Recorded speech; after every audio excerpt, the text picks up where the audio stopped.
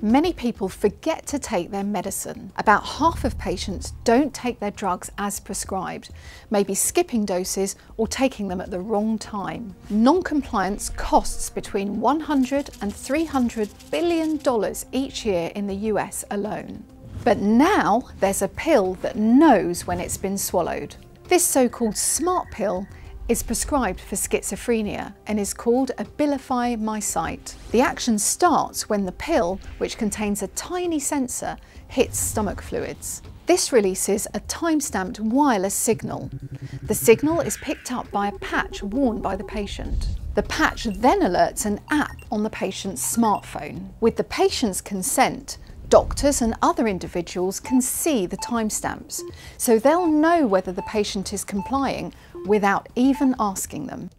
The active ingredient has been around for a while, but the tracking technology in the pill is new and has just been okayed by the Food and Drug Administration in the US. It's the first approval for a trackable drug, although other companies and universities are trying to get into the same market. While it might help patients to comply, this hasn't been proven, and the pill doesn't reliably trigger a signal every time. The pill also raises ethical issues. Should mental health patients be the first guinea pigs? They could become distressed if they pop a pill that then fails to show up on the app.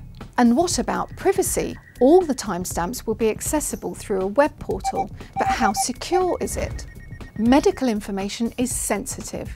It can affect health insurance and job prospects.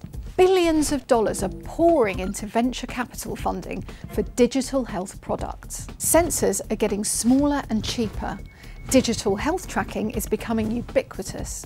So smart pills are one healthcare trend we might need to swallow.